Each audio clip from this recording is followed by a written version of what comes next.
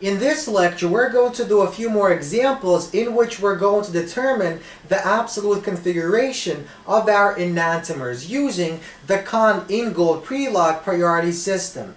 So our first job is to find the stereogenic carbon, and then we're going to label the 4 different groups attached to our stereogenic carbon according to this priority system. So we're going to label them 1 to 4, 1 having the highest priority and 4 having the lowest priority. So let's begin with enantiomer 1. So this enantiomer has the following stereogenic carbon. This carbon is attached to 4 different groups. So let's begin labeling. So let's begin with 4. Which one of these groups has the lowest priority? Which one of these groups has the lowest atomic number? Well, out of all these 4 groups, these 2 groups have the same exact atomic number. They both have an atomic number of 1. But this is an isotope of H. It's called deuterium, and it has a higher atomic weight. And that means this gets a 4 and this gets a 3. So this is higher in priority because it has a higher atomic weight. So label this as 4, label this as 3. Next, we have an O attached and we have a carbon attached. Since oxygen has a higher atomic number, we label this with a 1. So that means this has the highest priority and this has the second highest priority. So we labeled our carbon with a 2. Now our goal is to hide this CH bond. We want to look at this molecule in a way so that this CH bond is hidden. So we look this way. So we're looking directly at this CH bond. So that means we have to flip this molecule this way. So this bond will go here, this bond will go here, and this will be on top. And I'll show you in a second. So this is our CO bond, this is our CC bond, and our CD bond. The CH bond is in the back. It's going into the board. We can't see it. And so let's label. This has a 1, this has a 2, this has a 3. And now we draw an arrow starting from 1 going to 2 and going to 3. So our arrow goes this way, and notice that it's going counterclockwise, and that means this gets an S. So this is an S enantiomer. So let's go to example 2. So once again, the same exact story. We're labeling 1 to 4. So here it's easy because this has the lowest atomic number and molecular weight. So that means this gets a 4. Next, we have to differentiate between this carbon and this carbon. Well, this oxygen clearly gets the highest. So this is a 1 because oxygen has a higher atomic number than both of these carbons. So this gets a 1. But which one of these gets a 3 and which one of these gets a 2? Well, notice that this carbon is attached to 3 deuterium atoms while this carbon is attached to 3 H atoms. Since deuterium has a higher atomic weight, it's an isotope, that means this gets a 2, so this has second highest priority, and this gets a 3.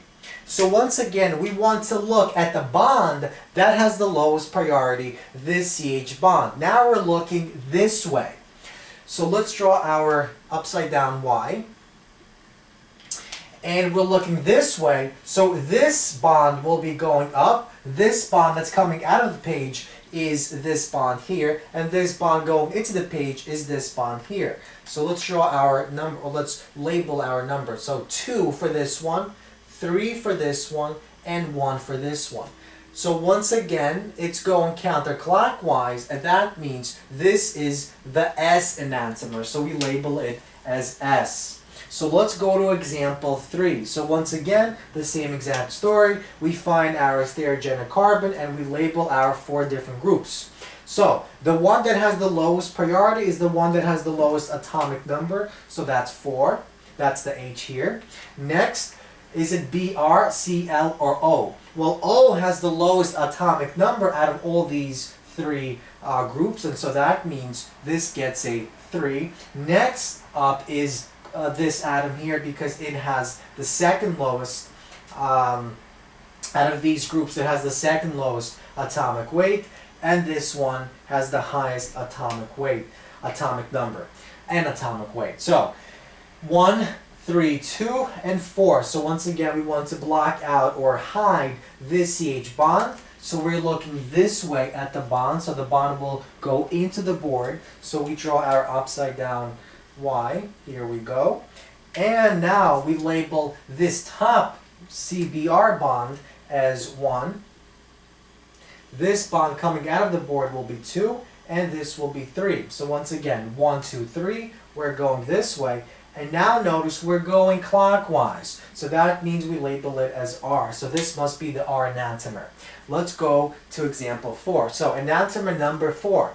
So here we have all the halogens attached to our stereogenic carbon, our chiral carbon. So we begin by figuring out which one of these has the lowest atomic number. So clearly, if you look at the table, the periodic table, you'll see that it's the fluorine atom. So we label it as 4. Next up is our chlorine. We label it as 3, then 2, and then iodide has the highest atomic number, so we give it a 1. So once again, the same step as in this step, we're looking this way. We're trying to hide this CF covalent bond. So if we're looking this way, that means we're going to take it and flip it this way. So we draw our upside down Y, and this I will be on top, so we label that as 1. We label this Cl as 3 and this Br as 2, because if we flip it this way, in such a way that the bond goes in the back, we're going to get this orientation. So 1, 2, 3. So once again, we're going clockwise, so this must be the R enantiomer. And let's go to the next one. So once again, the same exact story. We're trying to find our stereogenic carbon, the carbon in the middle, this center carbon, it's chiral, it's attached to 4 different groups. We start labeling. So this H gets a 4 because it has the lowest atomic number. Next up, this carbon here gets a 3 because if we compare it to this one and this one, this carbon is only attached to H's, while this carbon is attached to another carbon. And the same story here. So this has the 3rd lowest priority. So next up is this guy, because he gets it 2. Because if we go to this carbon, and then we go to this carbon, we go 1 more. We see that there's 1 more carbon here, but there are only H's here. So that means this must have a 1. And so once again, as in this example, we're looking this way at our CH bond so that the CH bond stays hidden. It goes into the board. So we draw our upside down Y, and we label. So this upper bond here will have a 3, this bond will have a 1 and a 2, and so we have a counterclockwise direction, so that means we have an S. So finally, let's look at example 6. So this example is interesting because we have a cyclic molecule and we also have not 1 but 2 stereogenic carbons. We have this inner carbon that is stereogenic and this outer carbon that's also stereogenic. They're both attached to 4 different groups. So let's begin with the inner one. Here we'll get 2 different diagrams because we have 2 stereogenic carbon. So let's begin with the inner one. So let's draw our upside down Y for the inner one and the upside down Y for the outer one. So the inner one has this H group, this methyl group, and it has these 2 groups. So let's begin by labeling the 4, the lowest priority. So this H has the lowest atomic number, so it gets a 4. This methyl group is next up, it gets a 3. Why? Well, because this H is attached to 8, or this C is attached to H atoms, while these guys are attached to carbon atoms. Next, we labeled the 2. So, which one wins? This side or this side? Well, this side has less carbons than this side because here we have an ethyl group. So that means this carbon gets a 1 and this carbon gets a 2. So that means we get 3, 2, 1, and so we're going right, and so this must be an R. So once again, we're looking at this carbon in such a way such that this carbon H bond is being hidden into the board. It's going inside the board. And so we get the following diagram. Now let's look at the bottom one. So let's erase some of these labels so that we can label the other carbon. So, once again, this gets a 4. So next up is, well, this one is an ethyl group, while here we have 1, 2, 3 carbons, here we have 1, 2, 3, 4, and here we have only 2. So this gets a 3. Next up is this 2, and this is 1. Why is this 1? Well, because if we compare this and this side, we see that this side has 1 more carbon atom than this side, and so this has a higher atomic weight, and so this side wins. And so we get the following picture. So we're looking at this carbon bond here, so we're looking this way. So that means this top will be a 3. This will be a 2 here, and that will be a 1. So if we flip it this way.